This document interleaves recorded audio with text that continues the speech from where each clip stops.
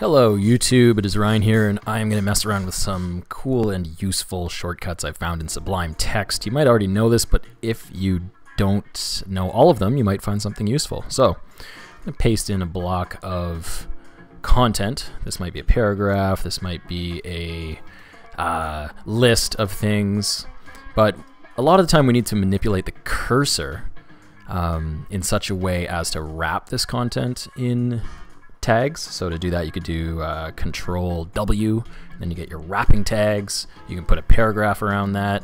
You can put an unordered list around it. So let's say this is a list of things.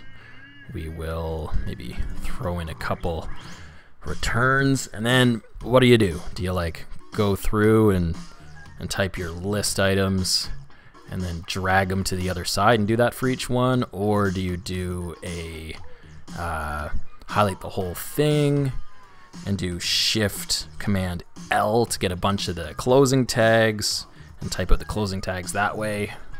Let's see, how do I do that? So it's all highlighted, so I have to then hit the right arrow.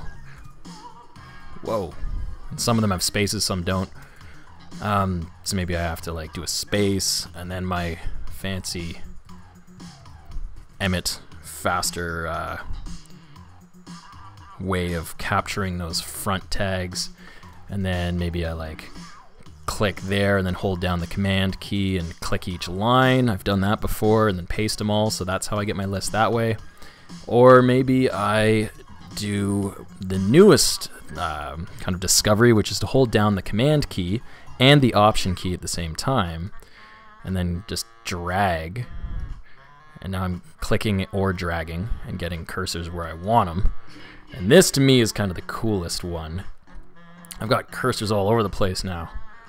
And that's not ideal because now I've got my I need to get my closing slash in there, but it's pretty fun to be able to just like drag those cursors into place by holding down Option and Command at the same time. What-a!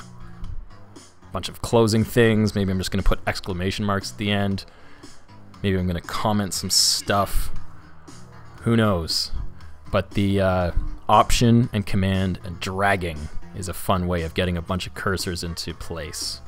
As far as how I would probably create a list out of all of these things now, I might try to just grab this whole thing, cut it, do my list items, maybe ×5, and then Option, Command, drag the cursors into place, and then paste it. Anyway, those are faster ways of doing things. Hopefully that was helpful for you, and you maybe discovered something you didn't know before. And if you know any other cool tricks for Sublime Text, throw them in the comments, because I'd love to know some more shortcuts. Thanks.